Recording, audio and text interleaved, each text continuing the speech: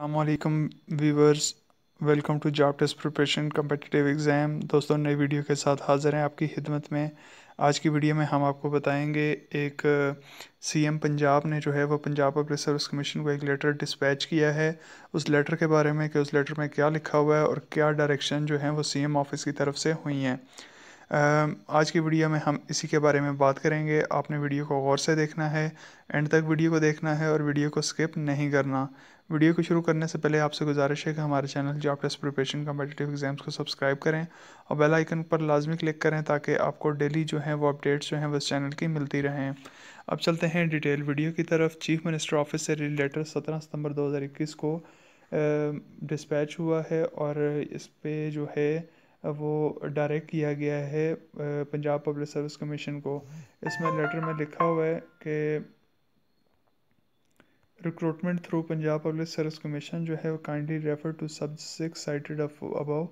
Chief minister ने जो है वो अपनी कंसर्न्स को जो है वो एक्सप्रेस किया है इस लेटर के अंदर कि जो है वो एक्स्ट्राऑर्डिनरी जो है वो डिले हो रहा है प्रोसेस, रिक्रूटमेंट प्रोसेस के अंदर, और डिफरेंट ग्रेड्स की जो है जो पंजाब पब्लिक सर्विस कमीशन की तरफ से जो है वो दिए जा रहे हैं। इसके अलावा यहाँ पे ये भी ऑब्ज़र्व किया जा रहा है कि अनडाउटली जो है वो मेकानिज़म जो है वो पंजाब पब्लिक सर्विस कमीशन जो है वो अपना रहा है, लेकिन इसको देखते हुए लेंथी प्रोसेस जो है वो है, जिसकी वजह से सर्विस डिलीवरी के अंदर डिफरेंट जो डिपार्टमेंट्स के अंदर जो है वो सर्विस डिलीवरी के अंदर मसाइल आ रहे हैं। यानी इसीलिए जो है वो सीट्स खाली होती हैं और उसका लंबा प्रोसेस होने की वजह से सर्विस डिलीवरी जो जनरल पब्लिक होनी है उसमें जो है वो रुकावट बन रही है। It is there for required that the process adopted for recruitment by PPSC may be revisited in order to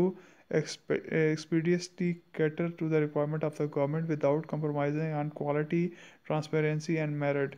इसलिए जो है वो ज़रूरी है कि PPSC अपनी जो रिक्रूटमेंट पॉलिसी है और उसको रिविज़िट करे ताकि जो एक्स्ट्रा ऑर्डिनरी डिलेज़ हैं और जिसमें क्वालिटी ऑफ वर्क और इसके अलावा ट्रांसपेरेंसी और दूसरे जो मेरिट्स के जो चीज़ें हैं उसको मद्देनज़र रखते हुए जो हायरिंग पॉलिसी है उसको रिविजिट किया जाए और इसको जो है वो एक्सपीडिएट किया जाए।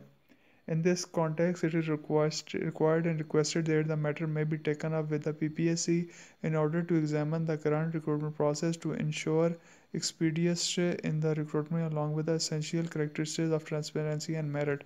इसमें वो लेटर में ये बताना चाह रहा है कि जो रिक्रूटमेंट जो है वो PPSC के थ्रू करंटली हो रही है उसको तेज़ किया जाए और इसके साथ साथ जो है वो करेक्टरिस्टिक्स ऑफ ट्रांसपेरेंसी और मेरिट को जो है वो सबोताश ना किया जाए, उसको मद्देनज़र रखते हुए प्रोसेस को तेज़ किया जाए।